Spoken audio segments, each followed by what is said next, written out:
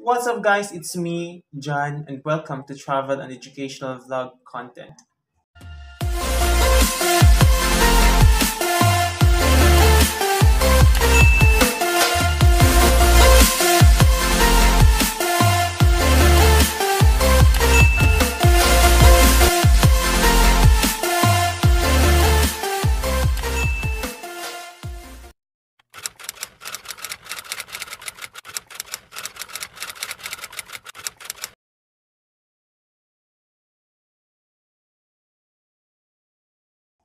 So, in this video, we will discuss engineering mechanics, dynamics of rigid bodies.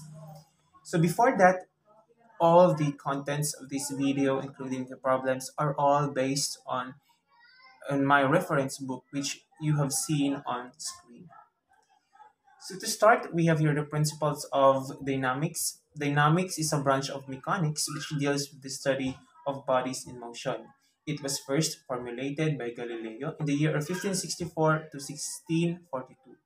Divided in two branches, we have kinetics and kinematics. When we say kinematics, it is geometry of motion, used to define the motion of a particle or body without consideration of the forces causing the motion. Kinetics is the branch of mechanics that relates the force acting on a body to its mass and acceleration. So in this video, we will first discuss rectilinear translation, which means that the motion of a translating body moving in a straight line. So to make the video shorten, I have to summarize it all. So we have here the terms and formula. S stands for displacement. Then we have a formula to find the displacement. We have S equals to initial velocity times time plus 1/2 times acceleration times time squared. V stands for velocity. To find it, we have two formulas. We have final velocity equals to initial velocity plus acceleration times time. Then we have also squared of final velocity equals squared of initial velocity plus 2 times acceleration times displacement. To find the acceleration, we can use or we can derive all the formulas written above.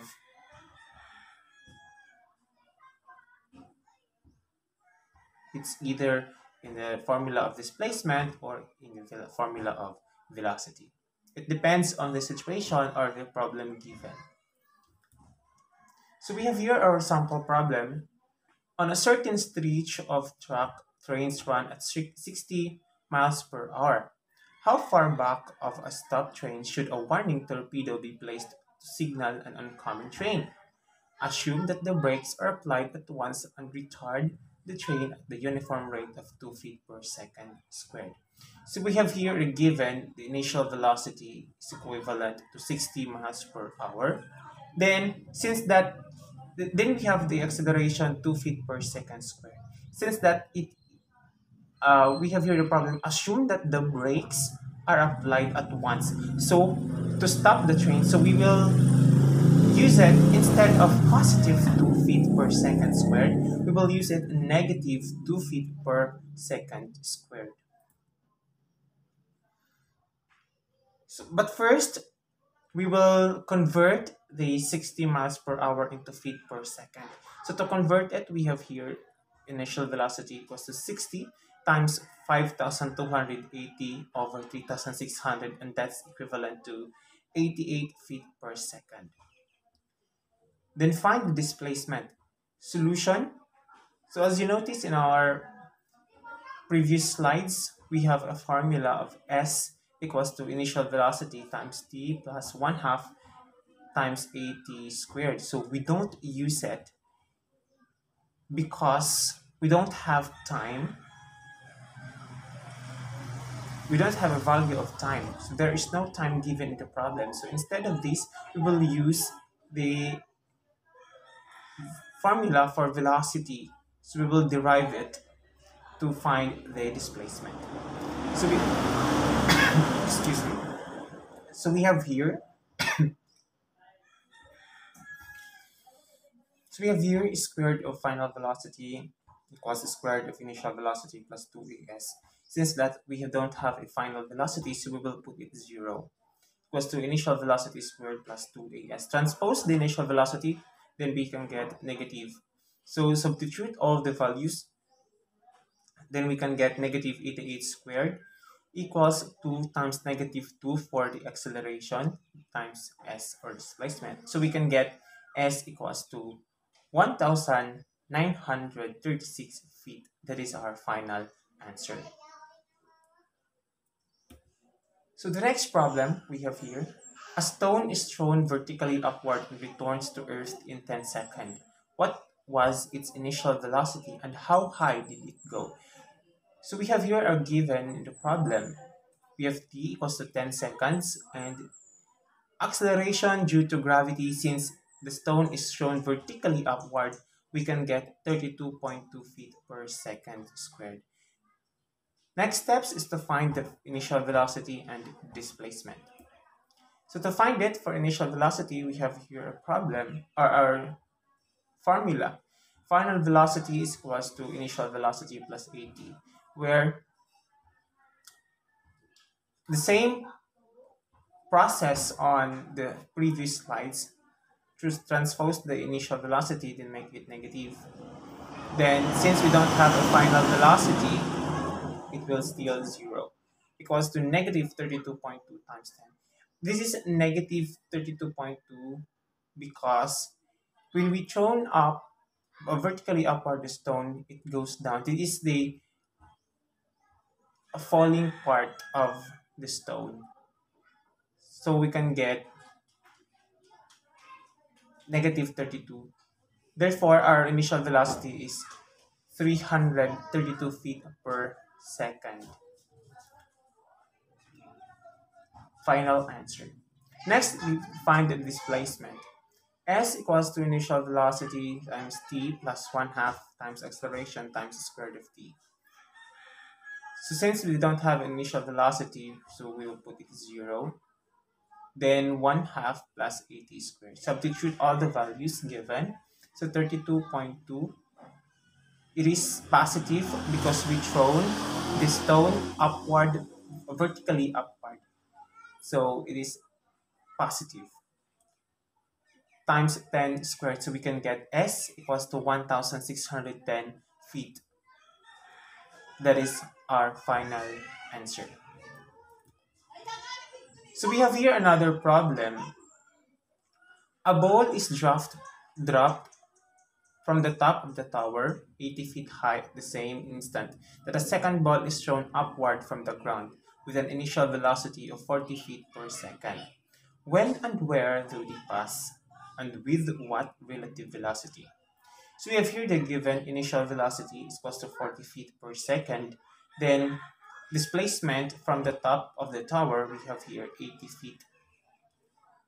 Next step is to find the time first, then the relative velocity. To answer this problem, we will first draw a free body diagram to analyze the situation. So we have here, which I drawn here, that the tower that has 80 feet high. Then the first ball is the orange one and the second ball is the red one. When and where do they pass together? So we have here 80 minus height, then displacement. Okay, let's find that. So based on the free body diagram, we can get the equation 1, which is height equals to velocity initial times time plus 1/2 at squared. Substitute all the values. We have 40t minus 1/2 times 32.2t squared, or 16.1t squared. We have here the equation 2 based on the free body diagram. 80 minus height equals 1/2 times 32.2t squared, or height equals to 80 minus 16.1t squared. The next steps is to substitute equation 2 to equation 1 to find the time. So we can get 80 minus 16.1 t squared for the equation 2. From the equation 2, then equals 40t minus 1 half 32.2 times time squared for the equation 1. Since that negative 1 half times 32.2 t squared is equivalent to 16.1 t squared, so we will going to cancel it out, because if we will going to transpose 8, it will become positive. So 16.1 t squared minus 16.1 t squared is equivalent to 0. So we have now 80 equals to 40t. So to get the value of t, we will going to divide both sides by 40. So we can get t is equivalent to t is equal to 2 seconds. So we have now our time. So we will find the relative velocity. To find the relative velocity, we can get we have height equals to 80 minus 16.2 times 2. We will going to substitute now the value of 2 of time, which is 2 squared. So we can get 15.6 feet from the bottom. This is based on the second ball from the bottom. Then we have S prime equals 80 minus 15.6 feet. So we can get 64.4 feet from the top of the tower. This is from the first ball that is dropped. So final velocity is equals to initial velocity plus 80. For the velocity of the second ball, final velocity of the second ball, we can get 40 equal minus 32.2 times 2. Then we have negative 24.4 feet per second. For the final velocity of ball 1, so initial velocity is 0 plus 32.2 times 2. So we can get 64.4 feet per second. To sum it up, to find the relative velocity, we will going to sum it up all the final velocities of the two balls. So we have the summation of v, or velocity, or the relative velocity, equals final velocity plus final velocity of the second ball. So we can get 64.4 plus minus plus negative 24.4 feet per second, and that's equivalent to v equals 40 feet per second. Now this is our relative velocity, and our final answer is that since the question is very qualitative, so we will answer it in a sentence form. So final answer, after 2 seconds at 64.4 feet from the top of the tower, relative velocity is 40 feet per second. But anyway, you can answer it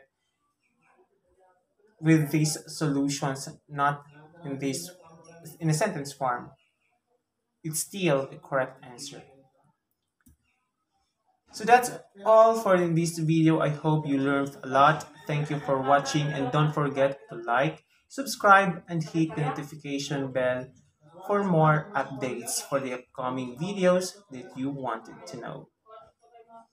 So if you have suggestions or reactions about this video, you can comment it down, and I am glad to reply it.